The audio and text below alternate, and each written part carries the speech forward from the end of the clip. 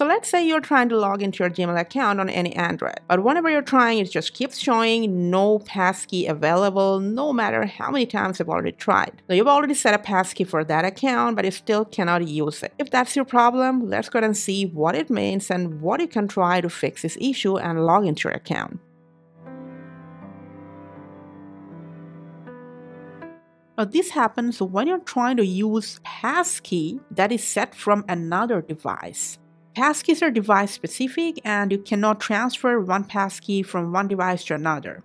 So you can either press OK to try another way and then manually put down your password to log into your account.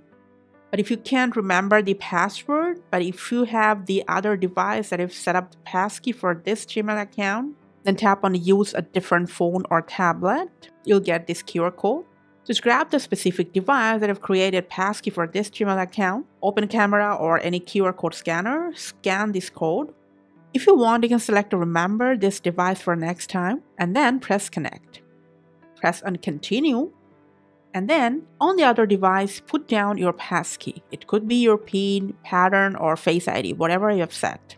And you'll be immediately logged into your current device by using that passkey. And for the next time, if you want, you can just go ahead and create a passkey for this account in this exact same device if you want.